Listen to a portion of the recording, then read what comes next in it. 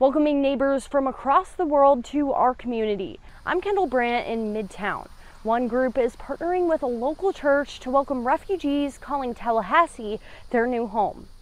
Neighborly, a Christian nonprofit aimed at helping refugees and people struggling with poverty, teamed up with Four Oaks Midtown and East Church to help refugees from Syria, Colombia, and the Congo get eased into our community.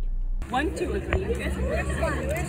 The church hosted Power Up Club meets with their youth group to have those new neighbors meet others in the area. Operations Director of Neighborly, Kristen Barnett, says they are in need of more than just community. A lot of the families have started to ask about their needs for toiletries, hygiene supplies, things like diapers. All of these items aren't provided through SNAP benefits, through food stamps. That's why Neighborly is starting up a drive to bring in hygiene products, household items, and diapers to these new neighbors. More details on that drive are coming soon, but you can head to Neighborly's website to see how you can help with their mission. In Midtown, Kendall Brandt, ABC 27.